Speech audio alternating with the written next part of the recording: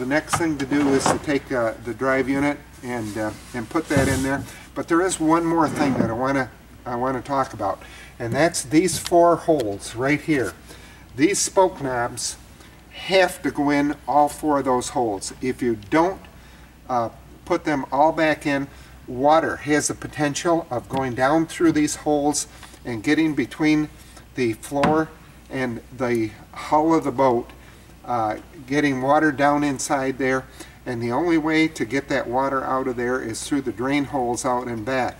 And because water can come up through this channel right here, because this channel allows water to pass in and out through a perforated disc back by the propeller.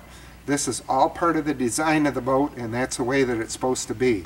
But if water comes up in here and goes down through any of these holes, and any amount of water, it'll make the boat very, very heavy.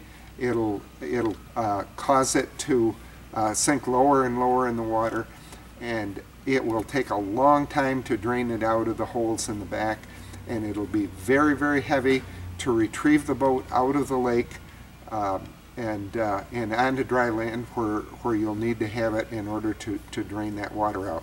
So make sure that you put all 4 of these back in each drive unit.